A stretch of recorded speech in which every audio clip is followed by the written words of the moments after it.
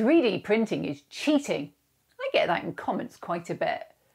You know, somehow as if by pressing the print button on this printer, a little bit of my modelling soul has been sucked away.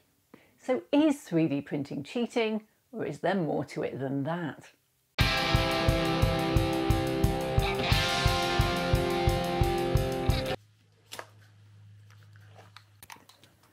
Oof.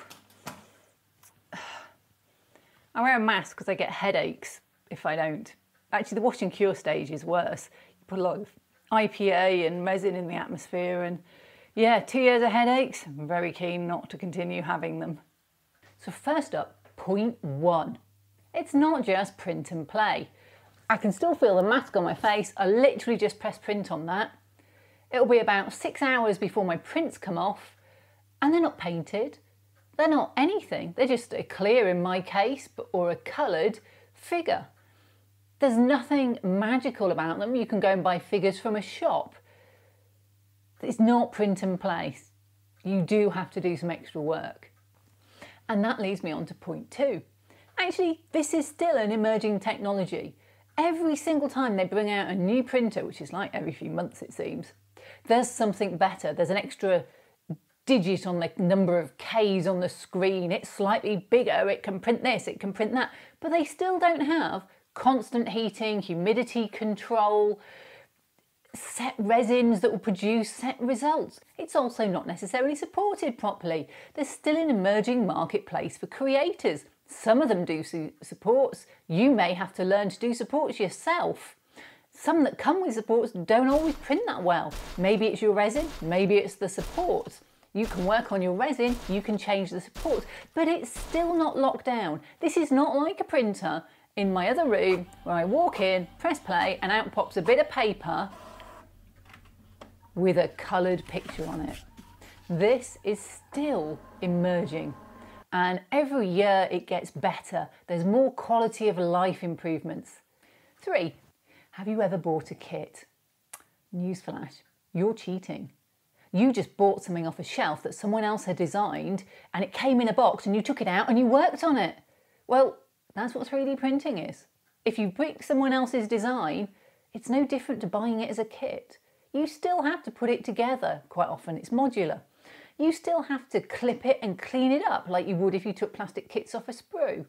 You still have to paint it and weather it just like a plastic kit. So 3D printing, at worst, is no worse than going and buying a kit. Now I know there's a snobbery in some parts of modelling about using kits. Oh, this is completely scratch built from original wood. Well, you didn't grow the tree, did you? It just bemuses me that people think that 3D printing is cheating because someone got a design off the internet and then they'll toddle down and buy a tank kit or a model starship or whatever it is, and that's not cheating. Mate, if you've bought a kit, you've cheated in your own definition. Not by mine. In my definition, modelling is enjoying it off. It's a hobby. If you want to buy a kit, perfect. I do it all the time. It saves time. And at the end of the day, I only have so much time to invest in modelling. I have to choose wisely. And that brings me on to my 4th point. And this little illustration. This is an Ahsoka. I designed her from scratch. Well, actually, I got a human body. I rigged it so I could bend her fingers and move her arms and legs into the right pose. I found an Ahsoka face on the internet because I'm not really good at sculpting faces. And I sculpted everything else. I literally did everything else. The clothes. Yeah, it was tough. This wasn't easy. Recently, I took part in the original mecha contest, video to come, and I built a griffin. And I ran up against a wall of my scratch building skills not being suitable for the vision that I had. Because scratch building really highly technical mech parts is actually quite hard to get the tolerances that you want so that they move and work. And it got me thinking about how I don't have the skills for scratch building. And then I looked back over my modelling years and I thought, I've scratch built loads of stuff. I've scratch built buildings. I've scratch built all this scenery. I've scratch built Ahsoka. I just used a 3D printer. I've done so much scratch building. But recently, I've invested my learning time in techniques into 3D printing. And if you want to design your own stuff, it is hard. It is hours. It is prints of prototypes that fail. It's prints of something else to discover it was too thin. It's hours, days trying to work out how to do something the first time you do it. It's no different to your modelling journey when you pick up a lump of epoxy clay or, whatever it is, DAS clay, and say, I'm going to make something with this. Creating your own model, even if you use building blocks like I started with a figure and changed it, is hard. Scratch building is hard until they're not. And 3D printing is just another tool. If you pick up a craft knife, you don't think you're cheating, you think it's a tool. If you pick up a kit at the model shop, you don't think that's cheating, you think that's your hobby. It is. It's building plastic kits sometimes. If you use a 3D printer, you don't think it's cheating, you know it's another tool to help you progress your hobby. But if you want to be top-notch at it, it will take as much time as any other type of modelling. So is 3D printing cheating? No, it isn't. It's hard work, it's not easy. Learning to design is years of practice.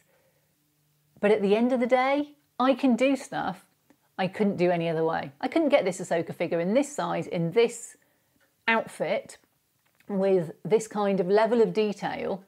I couldn't get it quickly enough, or I just couldn't get it for what I wanted on a diorama, at the size I wanted. But I can 3D print it, and it's opened up a world of modelling to me.